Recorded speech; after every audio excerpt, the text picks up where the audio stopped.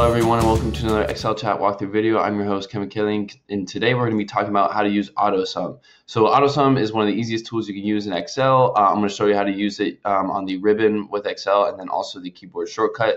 So without further ado, let's get right into it. So if, for example, I want to sum all the values in column B, I would just go to formulas and then hit AutoSum, and it does it for me, and then I just hit enter. I can do that with each subsequent column and hit AutoSum, enter.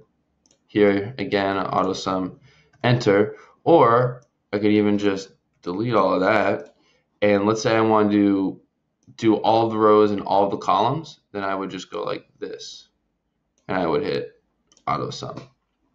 Now, as you can see, AutoSum will take everything that you have in that table, add it together, put it here, take everything in each row, add together, put it here, take everything in the columns, add together, put it here. As I said before, super easy but powerful tool.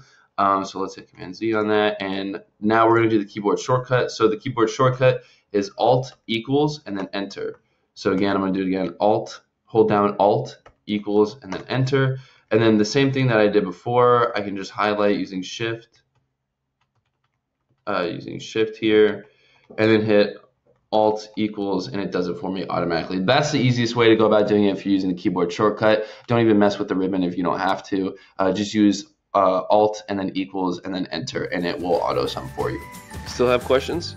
Click to get help from a live Excel expert at Excel Chat.